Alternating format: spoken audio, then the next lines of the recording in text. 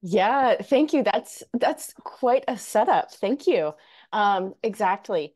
So yes, this is another session on community.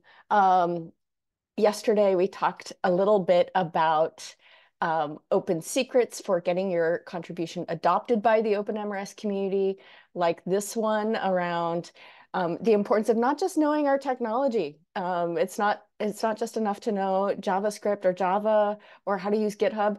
It's actually very important to know how our community works and how we're organized so that you can find your way and start building the trust and sharing your knowledge and accessing resources or sharing resources so that whatever contribution you want to make as a community member to the community ends up being adopted by others in the community, becomes a part of our shared global good, and eventually gets adopted by other implementations.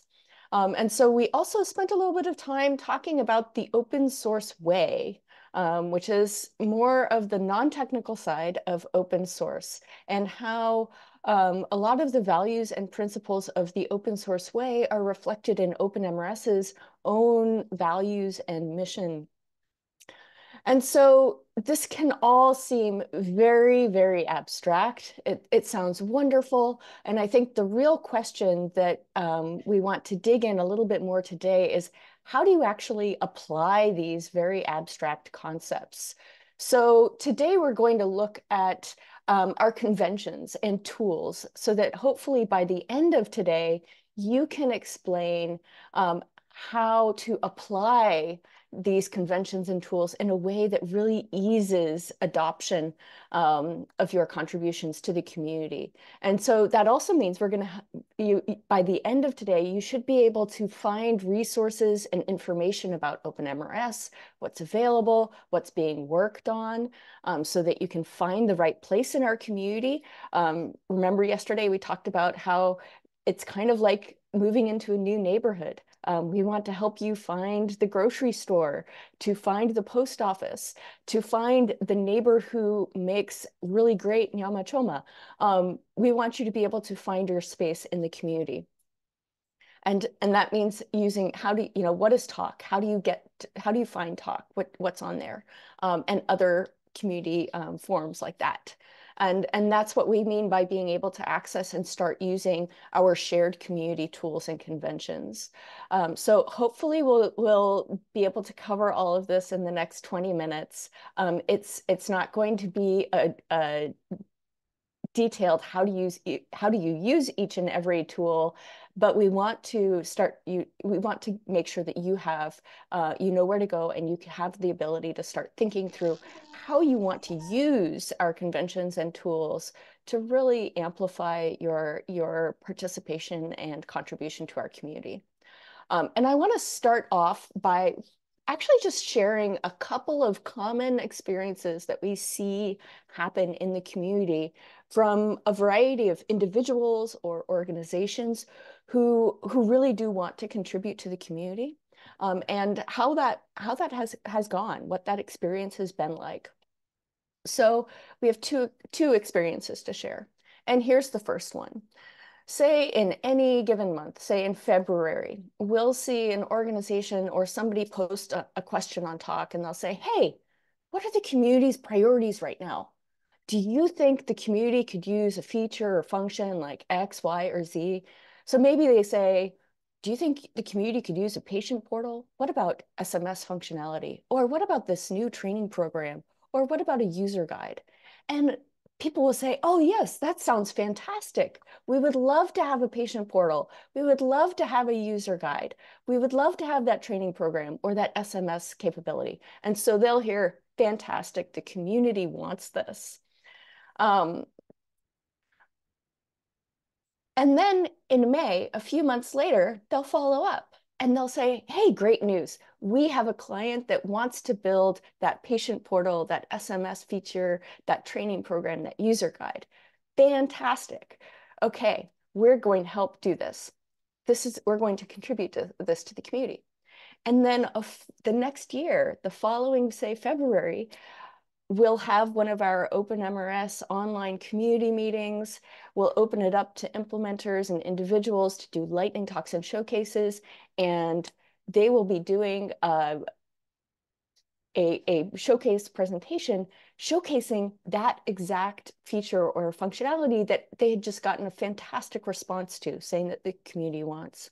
And then they'll kind of expect the community to absorb that feature or function, like maintain that code.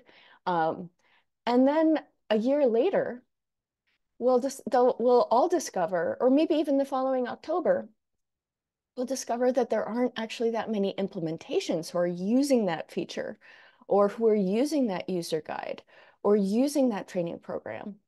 And the organization or the individuals doing that work are kind of confused about why. Why haven't people adopted what we've been doing? They said it was a priority. And we'll scratch our heads too and say, what happened? So that's one common experience. Another common experience is we'll see an organization or individual post on Talk or discussion forum. We have a problem. We think that others in the community, other OpenMRS implementations have this same problem. The problem will end up being discussed in a lot of different meetings, maybe of our technical action committee or on Talk. A lot of different groups will talk about it, or our front end squad will talk about it. And then no concrete or deep code improvements will be made. So why does this happen? There might be a lot of different reasons why that last example happens. You'll notice from here, and if you think about these problems, that it again doesn't necessarily go back to the technology, although sometimes it might. But it might go back to a willingness it might go back to unaligned expectations or priorities. And maybe the people who are engaged aren't expecting to take ownership and make those technical design decisions when there's so much feedback that they're getting. Or maybe there isn't really a draft PR or sample code that's shared that will actually help action being taken. So today's session, we're really going to dive in so that you can look at all the different resources and the tools we have to discover what's happened, what people have learned, what's worked, what hasn't worked, so that you can start taking intentional action that will improve the likelihood that your contribution will be adopted by others in the community and by other OpenMRS implementations. So let's start with the first one. And this really helps go along, move into fostering that sense of trust and shared ownership, right? And this is our OpenMRS Code of Conduct. It's a fairly foundational convention. And it's really what makes our community a great place, a safe place for everybody to work together. And so, as you can see, this is where a lot of those open source values are, and even the principles of digital development are reflected. So we encourage everybody to review our code of conduct, and we expect community members, everybody engaging with the community, to follow our code of conduct. And this will go a long way towards establishing trust, building your reputation with the community, and demonstrating your willingness to take on more responsibility. Another key set of conventions are actually around decision making and communication. So it's a question that we've gotten a lot. Who makes decisions in OpenMRS? Because we know that taking action and creating something requires decision making. Somebody's got to make the call. So what we have done is we haven't said this is the exact process you have to follow to make a decision. Instead, what we've been doing is creating different types of decision-making plays, such as encouraging open exchange and participation, making decisions transparently so everybody understands why a certain decision has been made, sharing early, often, and widely to expand adoption, using community-centric channels, and rewarding commitment with decision-making authority. So let's dive into a little bit of them, just a few of these, because we actually have some concrete examples of how to actually make these plays happen. So kind of starting with the first one, encouraging open exchange and participation. This really goes a long way to making sure that whatever you are working on that you want the community to adopt or other implementations adopt, that you've got the right information and the right feedback from a lot of different perspectives and people know what's happening, right? So ways to actually make this play, ways to encourage open exchange and participation from a large group of people, for whoever might have experience with the feature you want to build or the problem you're trying to solve, is to post it openly on Talk, just like we saw in one of those examples, right?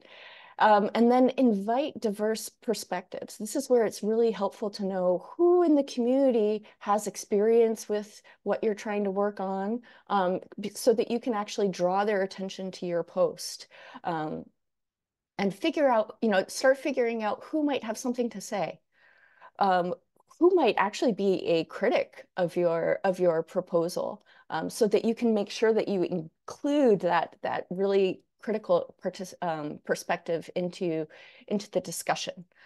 So really kind of reach out and be specific about the type of feedback that you want and how you want to get that feedback. Also, identifying champions can be really helpful. It makes sure that people know that people are looking at this and is wanted, and they support your proposal. And if you have a difference in perspective, this is really important, especially when it comes to decision making. That's okay.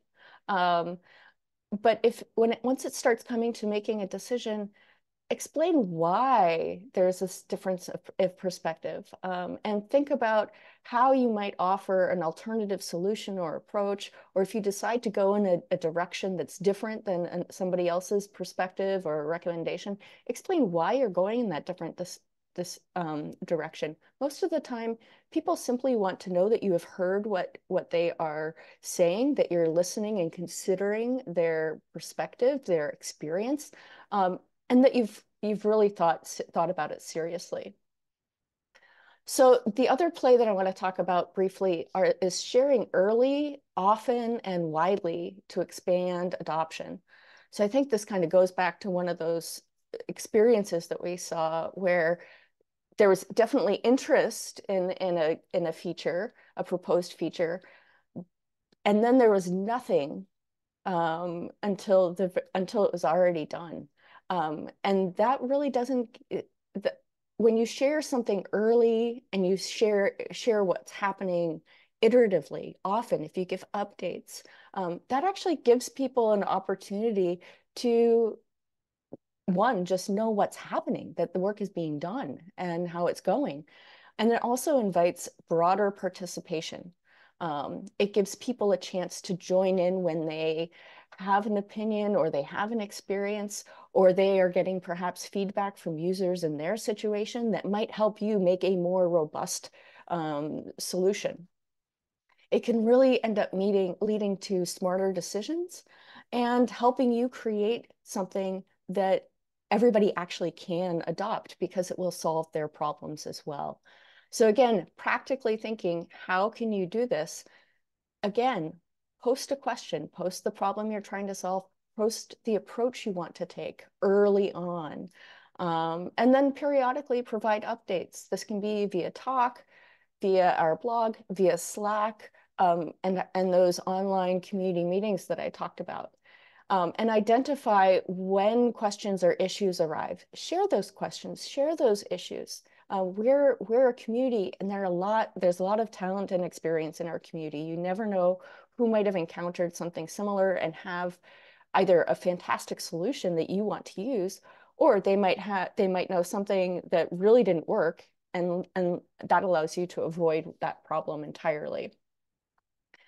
The other play that I really want to go into is using community-centric channels, because of course, inviting that broad participation, um, sharing early and often, that has to happen somewhere.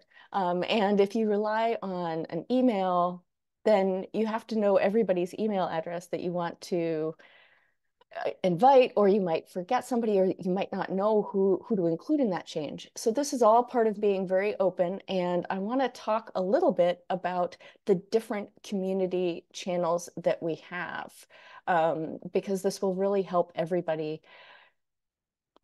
kick off a discussion, or figure out what community channels you want to use so that you get to the right people and you include the right people in your work. Right? So let's look at where the action happens in our community. This is kind of like a map, right? So we have Wiki, we have Talk, we have Slack, and then we have Jira and GitHub and many other more technical tools. And these are all ways of openly sharing or documenting your work. Okay. So let's look at a couple of them. Let's start with the OpenMRS Wiki. And the OpenMRS Wiki is really where our more static documentation lives. This is where you'll find our roadmaps. These conventions that I'm talking about are all on the wiki. Guides are, this is where our established documentation lives. So I'm going to actually move over to our wiki, so that you can actually get an idea of where this is. And I'm going to show this and just say that we are actually in the process of updating our wiki. So if you come back in a month or 2 months, don't be surprised if it looks a little bit different. So you might come to our homepage, but one of the key pages for you to look at and to start with is our guide for the new and curious. This gives you all of the information on where to sign up and how to sign up for all of our communication channels, like getting an OpenMRS ID, which will give you access to being able to actually contribute to conversations on Talk. There's also a way for you to figure out how to join our Slack channel, how to get that access. It also has information on our teams and squads. So I remember somebody yesterday was asking, is there a data analytics team? Is there a business intelligence team? Well, the major ones will be shared on this in this guide for the new and curious. But there's an even better place to look at where the dynamic action is happening that I'll get to in a moment. If you want to look at our community and conventions, we have a whole section dedicated to our community conventions. This is where you'll find our code of conduct and this decision-making playbook. I've just been talking, as well as our communication channels, but there are a lot more conventions that we have, and I invite you to explore these at your leisure. The other important thing to be able to find on our wiki is our community calendar. This is where you can see what's happening on any particular day, and make sure that if there's a meeting that you want to go to, if there's a squad or a team call you want to join, you can easily find it there. Other important pages on our wiki for at least getting started are under our projects page. And a key one for actually knowing what's going on and seeing like the dynamic day-to-day action, or not quite day-to-day action, but week-to-week or month-to-month action, is our product dashboard. This is where you'll find our product vision, strategy, and then you'll see down here, it's what you can see is what has already been done, at least in the last few years. What are people working on right now? And then what is happening next? And those are those emerging community priorities. And you can also see what groups are working on these, because like we said yesterday, different organizations, different individuals build OpenMRS collaboratively. It's not always one group. It's not always the OpenMRS core team. And so this is where you can actually see who is collaborating on what, so that if if you want to contribute something, this is starting to answer that question of who should you contact? Who should you reach out to? In addition to that, like I said, we also have a lot of feature squads that are emerging, and we have a squad dashboard so that you can actually see what phase is each squad currently at. And it says here, again, what organizations are involved, what organizations are interested, and who is the lead. So this again helps you identify the right person to contact if you want to know more and get involved in a particular squad's effort. So you can see we have a lot of work going on right now, and even some emerging interest areas. So this will give you an idea of, this is a great place to look. Both our product roadmap and our squad dashboard are great places to look if you want to know more about what is happening right now. If you want to dive deeply into different projects, each squad tends to have, big squads tend to have a project page of their own. So here you see the project page for OpenMRS 3 front-end squad. It has a lot of different quick links to different project documentation, where to find work, and it helps you get to know the different resources that you should know and how to connect with the squad. Because each squad or team has their own space where they meet, their own time when they meet, and their own place on Talk or Slack where they get work done. So that is our wiki. Let's talk now about Talk. Let's talk about Talk. Talk is where open conversations for the whole community happen. This is our community discussion forum. And it's a great place to post questions, general questions where when you don't quite know what to look for yet. And it has a fantastic search feature. So if you want to search for, like yesterday we mentioned labs, and you just type in labs, you'll see all of the different conversations that have been happening on labs for all time. So you can even go back and find out what were people talking about 2, 3, 4, 5 years ago around labs, and where's the current conversation. So looking and seeing the date is always really important.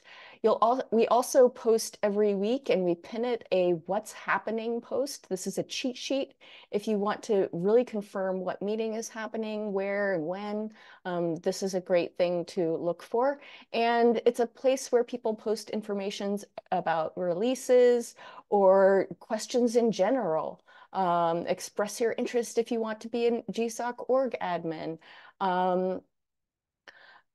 How do you add order status to orders? Adopting a new class. A lot of them do tend to be pretty technical, but not always. This is actually where we have also been having a lot of conversations about our OpenMRS Academy and all of the work that we've been doing. You could even sort by the different topics to find out more. So Talk is a really valuable resource to find out what conversations are happening broadly in the community. But let's talk now about Slack. Why do we use Slack? What do we use Slack for? This is where those small groups openly discuss issues and get work done on a daily or weekly basis, right? So that's where our front-end squad, our lab squad, or people working on ANC, or the OCL squad that Andy is a critical member of, like all of these different groups have their own discussion space. And so a lot of their day-to-day conversations are happening on Slack, and they might have their own Slack channel. So for instance, we have a global events channel, and that's where we have a lot of our day-to-day conversations about global events. And it's particularly active when we're working on something. It might not be so active and during other times. So these are the major places where conversations happen. I also want to say that, this is community infrastructure. These are community technologies. And like I said, it's just as important to know how to use the software technologies that OpenMRS is built with, like JavaScript and Java or TypeScript, but it's also very important to know our community infrastructure. Why is that? Well, when we have our past tech, we've seen if it's not something that is keeping up with what implementers are using, it's going to create a divide and make it really hard for people to keep up with tech debt, right? So we saw a lot of when we had the RefApp 2.x, that was built on some older technologies, and we saw that a lot of different implementations were moving to using Angular or React, and it was making that divide harder. Our new tech actually makes it easier for different groups, different organizations, different developers to come and collaborate. It also attracts talent because developers want to use the latest tech. Now we're using micro front ends, we're using React. It's a lot more cutting edge and modern, so we're attracting more talent. If the guides, the tool, like I said, we have guides for getting started with our tech. So you can look at our O3 implementer guide, our O3 designer guide, and our O3 dev guide. Links to all of these are on our wiki. And we also have a very user-driven design process. So we have tools for creating and sharing designs. We use Jira to help, that then helps us work on developing those designs.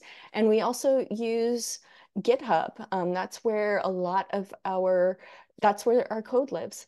And we have a lot of repos in GitHub. So our developer documentation does include a whole page on key repositories that you should be aware of. So that's another reason to please look at our OpenMRS dev guide and that documentation on our wiki. That project page will be really instrumental in having you get started, especially if you're interested in working on our OpenMRS 3 front end. The other thing to be aware of, like I said, is that we have these different squads, and they each have their own kind of discussion space. We really let squads run with the problem that they're going to solve. But we also find that more and more squads want guidance on processes that they might use. So we actually have what's been emerging over the last few months are shared dev cycle stages with suggested actions for each squad to make, right? So there's, as you can see here, there might be an individual discovery stage. Maybe there's like shared interest happening, shared requirements and design happening, prioritization and planning. So this is just kind of, we're documenting the process, the cycle that different squads we notice are tending to go through, and we're documenting it so that everybody can easily and rapidly get on the same page about processes to show. So I know that this was a very rapid introduction to a lot of our tools, but hopefully this gives you a way of understanding how to contribute. It's some context. You have an idea of where to start and where to practically get involved. I encourage you to use all of these different forums and start being a good community member. And hopefully this will help you chart your engagement plan. And if you want to present your plan tomorrow or even elements of it and get feedback, please don't forget to sign up for a presentation slot tomorrow. Joshua, back to you.